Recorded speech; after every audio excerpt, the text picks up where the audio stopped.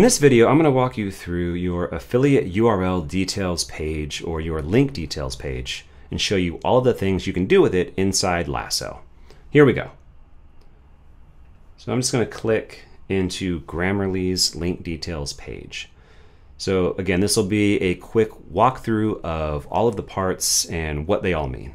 So starting here with the name. Now you can create a name for your affiliate link here, and the name, this is how it'll appear across your site. Whether you're using a single display, a list, a grid, that's how it's going to appear. And if you needed to change it, you can do it right there. And that was horrible typing on my part. But that's where you will see the changes occur in real time. The permalink. So this is your cloaked link. We only cloak non-Amazon links. We don't cloak Amazon links because we want to stay compliant with Amazon. Your primary destination URL. So this is your actual affiliate link. So whenever you add a new link, that's where you're going to do it. Or if you ever need to update or replace an affiliate link, you can do that here. The button text, these are your call to action buttons. By default, if I just remove that, Lasso, it'll read buy now. So by default, that's if you leave it blank, that's how it will look. But if you want to change that, that's where you can do it. And again, you'll see all the changes occur in real time. Okay, so your secondary URL, let's just scroll down. So your secondary URL. So this is if you wanted to add a second affiliate link, right? So for example, let's just say you have a product and you want to link to both Target and Walmart's affiliate program, that's where you can do it. Or another example is, say this Grammarly display appears somewhere else on your site. Your reader's scrolling through, they see the display, but they're not ready to sign up for Grammarly yet. So what you can do is add a secondary call to action button or secondary link and link it to your product review. So that way your reader comes across that, not ready to sign up, cool, they click the secondary button. That sends them to your product review, and then, oh, okay, they've got enough information, they know what they need to know, and now they can go ahead and they can sign up for the affiliate program. So, and you would just change this the same way you changed the primary destination URL and the button for that. So you just change it here. So perhaps you want to send them, like I mentioned, to your product review. You can just type in something like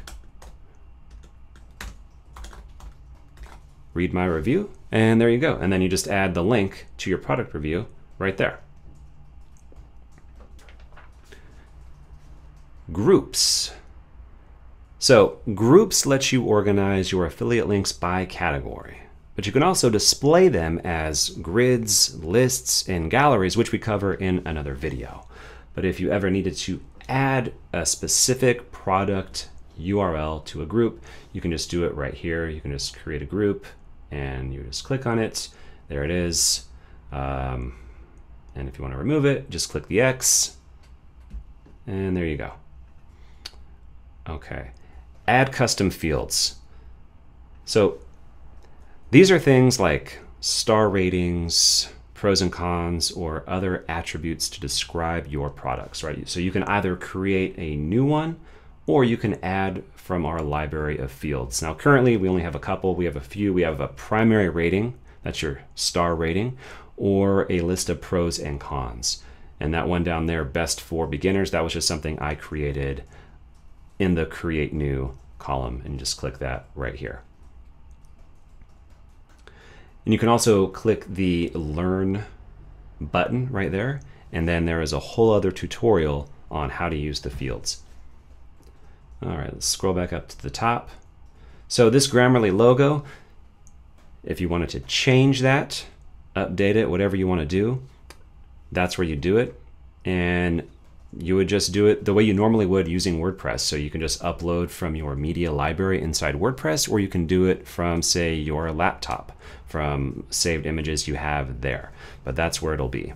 And again, if you are uploading an Amazon, or excuse me, if you're adding an Amazon link, Lasso grabs the image and adds it to your display automatically. You don't have to do a thing. Okay, scrolling down here is the display theme. So you can preview how your display will look or make changes if you decide that's not what you want to do. Maybe you want something that's borderless, like the flow theme. You can do that. Or if you want something a bit more defined with a richer border, you can try something like Cutter, and you can see it display right there. I'm just going to toggle back to Splash. Okay. So the price for non-Amazon links, that's where you're going to add it. For Amazon links, Lasso grabs the price automatically, so you won't have to worry about that. You can also add things like free trial, things like that, and the price will display right beneath the name here. And if you wanted to turn it off, so for example, if you wanted to hide the price for whatever reason, you can just toggle it off or toggle it on right there. That's how you do that. And your badge text, right up here, you see this little badge. It says our pick. So here's where you can personalize recommendations, right? You can change the text right here. You can have it read bestseller. Maybe you want it to read my pick. Whatever it is, that's where you can make the change right there. And then your product description. So right here is where you're going to add any details about your product. And again, the description, this will appear in your displays, your grids, in your lists. Your affiliate disclosure. So Lasso has one that appears by default that reads, we earn a commission if you make a purchase at no additional cost to you. If you don't want to use it, you can change it here. And if you want to hide your disclosure, you can just go ahead and toggle it off right there. That's how you do that. So detect opportunities. So Lasso looks for potential monetization opportunities for this Grammarly URL here. And you can see at the top of your link details page, right here under opportunities. So you can see there are 7 potential monetization opportunities for Grammarly. Next to the location, so you can see right here, locations 4. I have used this Grammarly Lasso link 4 times on my site.